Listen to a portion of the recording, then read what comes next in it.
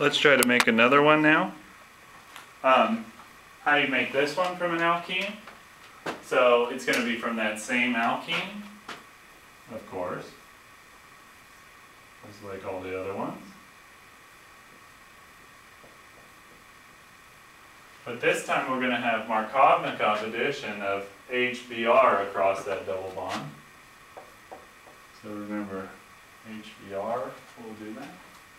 So let's go over the mechanism, just to recall. And I like to put the lone pairs in there to help you guys out.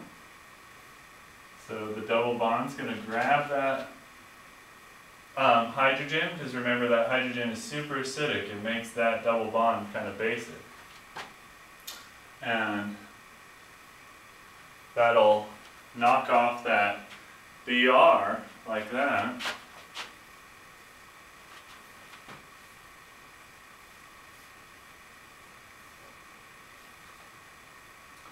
So now we've got CH3 and the carbocation. So methyl group and the carbocation, and Br with its full octet of electrons, so it's minus. So remember, we could have had the other carbocation, which would have been CH2 and the H down there, if it would have grabbed it from that side. Or this is a primary carbocation, so that's no good. So it would prefer to be tertiary. And remember, we call this Markovnikov addition. What's going to happen now is that Br is going to attack that tertiary carbocation and make the product like that.